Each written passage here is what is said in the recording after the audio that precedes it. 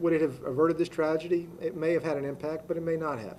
While we don't know at this point whether body armor and its web of bullet-stopping fibers could have saved the life of Officer David Crawford. And I'm certainly not saying that David did anything wrong. His death has St. Petersburg police taken another look at its policy that makes wearing body armor optional. I will certainly say that it's worth looking at again. Like most agencies in the Bay Area, St. Pete police tell us they provide their officers with the armor, but do not require they wear it while on the job. Given the climate, of the humidity and the heat that we have here,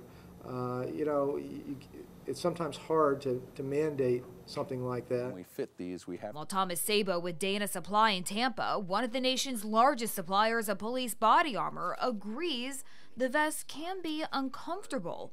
It's a choice that can save a life. It's simply a mental checklist that the officer has to go through to prepare themselves to wear this. A Bureau of Justice survey shows 59% of law enforcement agencies nationwide mandate body armor. But to Sabo, it's not enough. Not because it's business, but because a vest saves lives. And he's seen it firsthand.